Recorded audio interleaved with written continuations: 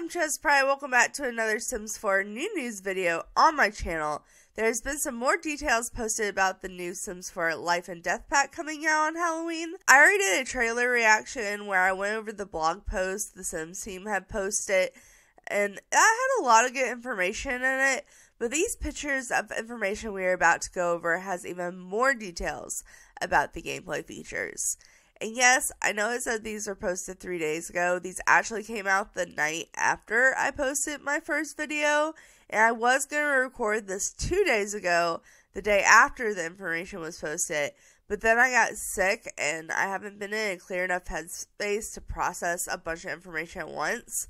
But I'm feeling slightly better mentally, so I decided to go ahead and make this video, even if it's slightly late. But I still sound like shit, so I do apologize for that. It's also like 5 a.m. when I'm recording this, because I can't go back to sleep.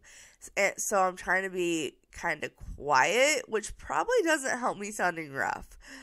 But yes, sorry if my voice doesn't sound great. But anyways... This information we are about to be reading is coming from Lunar_Brittany on Twitter, and it says the EA app seems to have even more information about the pack. So that's where they're getting this information. They have 3 separate posts with 10 different pictures of information. So let's go ahead and go over those. So with these screenshots, there seems to be like categories. So the categories for the first 3 photos are in life, afterlife, and rebirth. So for in life, it says choose your life goals. Young adult Sims and older will have a bucket list that will fill up with goals. Some items you may choose and some will appear for you to accept or reject. Possible bucket list items include declaring a crafted masterpiece, your life's work, woohooing in an unconventional location while in a relationship at its max, spending 24 hours in-game in a Pacific world, and more. Completing bucket list items will also unlock interactions, the burning soul trait, and the ability to be reborn, and more. So we knew most of that information, but it just was giving us some examples of like exactly what a bucket list item could be, and also what it unlocks. So, this burning soul trait sounds really cool too. I want more information on that specifically. But then the next photo is the afterlife. It says complete your unfinished business. If Sims die with an incomplete item on their bucket list, it becomes a ghost. Those items will become their unfinished business. Completing the items will then unlock the options to either move on or be reborn, though you may also choose to have them remain a ghost. So what I'm wondering is like how exactly it's going to work, you choosing to stay a ghost after you die, because currently your Sim just dies and they go into an urn, and then you have to kind of like wait around, like keep the grave on your lot and then just kind of wait for them to pop up randomly one night. So like, are we gonna get the option now to just automatically add them to our household as a ghost when they die? I'm very confused about how that part's gonna work, but either way, they will be able to still work on their bucket list after they die. It just becomes their, quote, unfinished business. But they have to do that to be reborn or move on, which I think is kind of cool. I think that's a cool feature. Alright, but the next one says rebirth. Start over. Completing their bucket list or unfinished business will give a Sim the ability to be reborn. They will be submerged in Ravenwood's Baleful Bog before you are taken into Cass. The reborn Sim's age and appearance will both be customizable. You can also choose which household your reborn Sim will join and what their relationship will be. For example, you could insert the reborn Sim into the Goth family with Bella and Mortimer as their parents. That's actually really cool. No, that's really cool. Because I guess I didn't think about the fact if your Sim is reborn, they don't have to be reborn into the same family. That's just kind of like what I automatically thought. but you could literally just put them anywhere, and you can customize them so they can even look a little bit different when they're reborn. They don't have to look the same. I think that's really cool. Alright, but that is all the information in that post. And then the next post, it looks like our categories are grief, remember, and inheritance. So, for grief, every sim grieves differently. Unhappy events like death and breakups will have long-term emotional effects on a sim. The 4 types of grief are anger, blues, holding it together, and denial. And which one of the sims experience will depend on their traits as well as what happened and who they lost.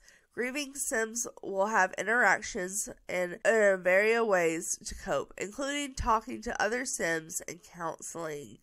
So, as I said in my other video, I really appreciate that they're including grief in this, specifically the grief stages.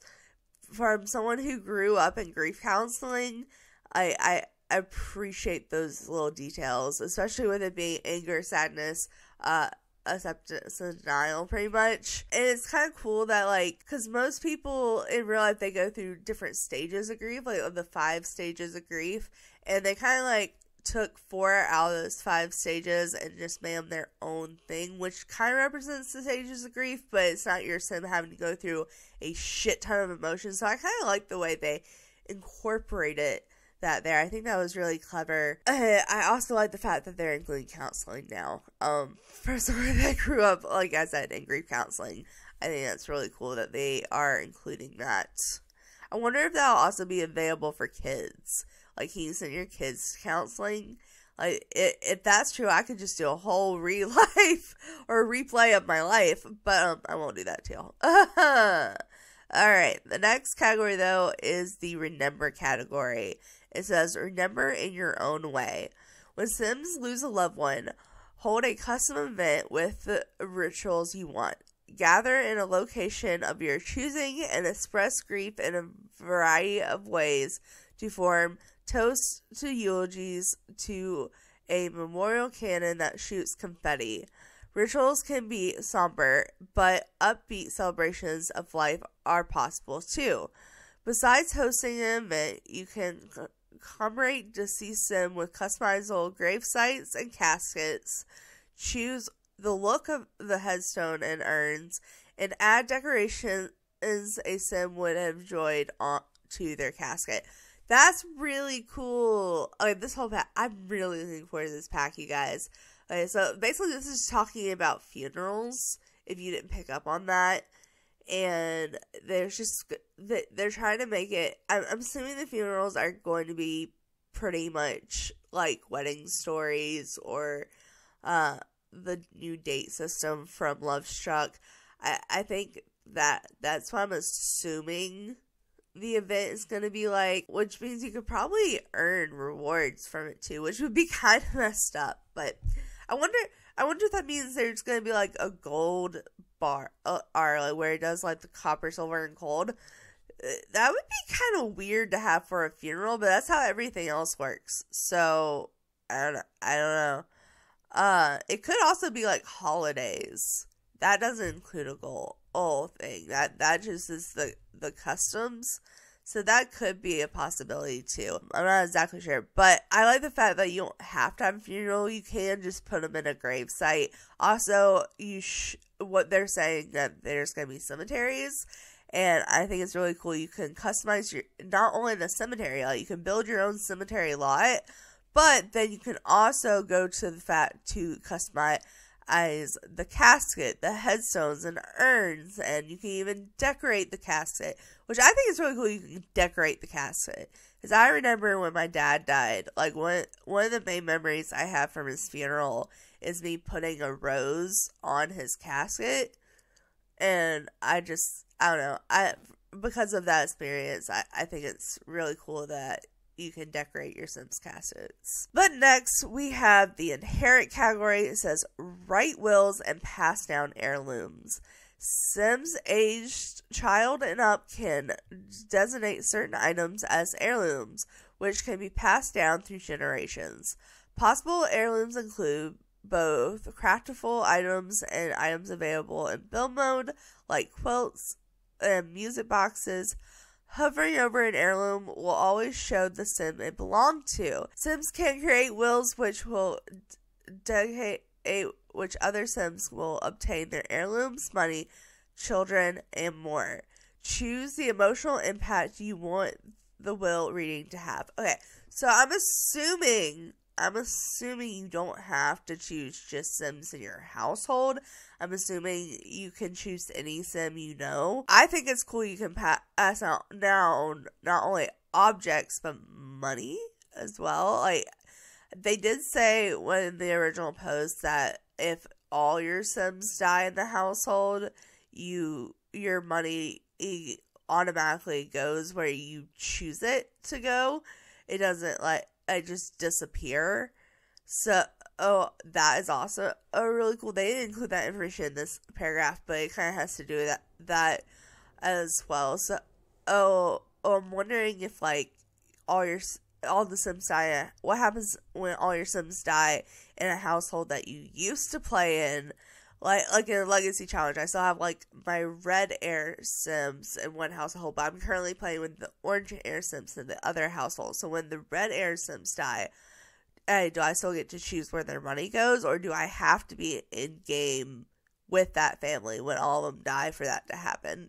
I know I'm totally getting off topic here. I also think, though, this first sentence, it says Sims age child and up can designate certain items as heirlooms.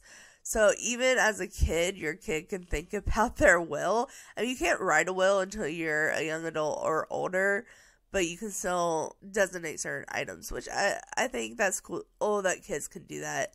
That gives a little bit more customization in your story. And the fact that it can be any item from build mode is actually pretty cool. Alright, but that is it for that post. Finally, we have the last one. It actually has 4 categories in it. It's manifest, haunt, creps in the cemetery, and landmarks. So let's go ahead and go into manifest first. It says grow your power.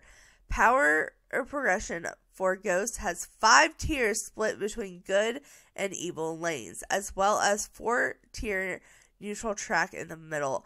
As you work to become the best or worst goal you can be, you'll unlock powerful abilities. Make sure to watch your Sigma gauge.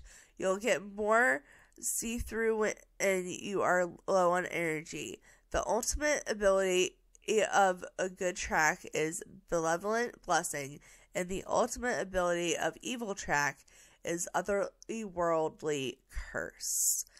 That sounds so cool. Okay, so I didn't realize that the ghosts were going to be getting this whole tier power level like vampires and witches have. I think that's really freaking awesome, actually. They're just doing a whole overhaul on ghosts. So I guess you have ghosts in the base game still, but if you get this pack, they get this whole power list thing. Okay, that's actually really cool. I didn't realize that they were doing that. And you can either be a good ghost or a bad ghost. So that's kind of cool. Alright. And the next one is haunt. How will you haunt? Your Sims can be very friendly ghosts and help out around the house you're haunting, clean messes, and fix broken items. This will earn goodwill essence. You can also embrace the fiendish fun of scaring the living Sims and earn fear essence. Both types of essences can be sold for simoleons. Oh my goodness. I wonder how much money you can make off that. I kind of want to do a video where I just see how much money I can make off of essences. That sounds like a really fun way to make money. Especially if we're doing the fear essences. That sounds really fun. Okay, I like the fact they include that. Alright, the next one is Creps and Cemeteries. So I want to read this because I'm very interested in the cemeteries. Visit the dead. Crypts can hold the urns up to 20 Sims, but they are more than just a final resting place. The living can visit to mourn, nap, woohoo, or join the mortician career. Eerily adventures are also waiting. make careful choices and you could find the treasure or something less pleasant. Cemeteries are a common site for your grieving rituals. Ghosts often spend time there, and if you encounter the gravekeeper at night, he might share a frightful tale. Cemeteries can be created and placed in any world. Thank God. Okay, so I was really worried like it was going to be like high school years where the high school can only be on one lot, but no. Cemeteries are a new lot type. You can put them in any world. I'm assuming you can even make like strictly family graveyards, so you don't have to have like every sim in the world be buried there. So with the ability to build graveyards and customize urns and headstones, and then the fact that you can put up to 20 sims in one crypt, so like you could have like different family crypts. That's really cool. That's really cool. Also, I love the fact there's a mortician career. I think that's hilarious. I love that. And you can woohoo in the crypts. Like, I gotta see that. Oh my goodness.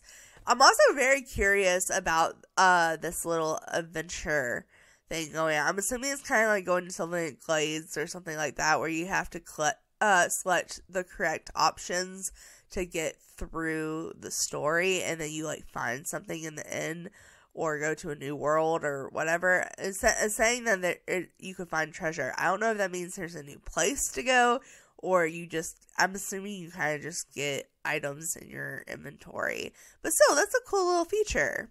I'm really enjoying this pack, or like the information for this pack. Okay, but we have one more picture.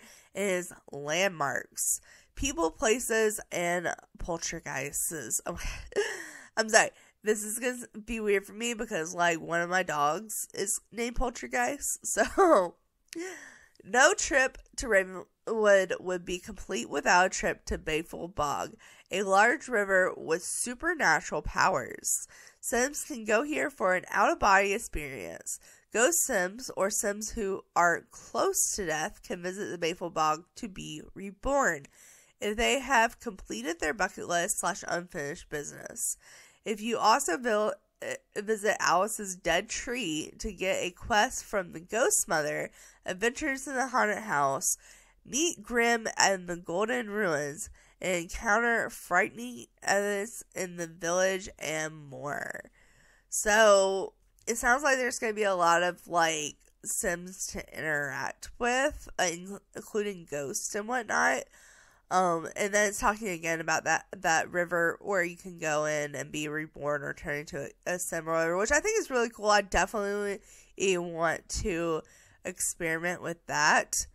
But it looks like there's even another place for you to do a quest. So there's the cemetery quest, and then there's also a dead tree you can go to, and also you can do an adventure in a haunted house. So I'm assuming the haunted house is going to be like a rabbit hole. It's not going to be like the haunted house lot we get, lot trait we get, or I guess lot challenge?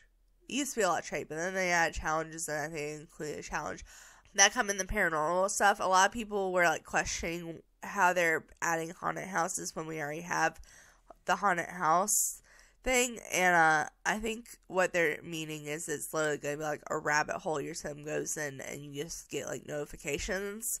I think that's what they're saying. I also like the fact that they are making a world where specifically ghosts walk around and Grimm shows up, because I feel like you need more ways to be able to run into Grimm. Like, that's just my opinion. But guys, that is all the information we have here. Like I said, this information came from Lunar_Brittany, and they got it off the EA app. So, I'm really excited for this pack, if you couldn't tell. I literally had all positive things to say. This pack is gonna be right up my alley. So, be expecting a lot of videos on it. But anyway, guys, that's it for now. So thanks so much for watching. Make sure to like, subscribe, and all that awesome stuff, because you guys are awesome people. I'll see you next time. Alright, bye!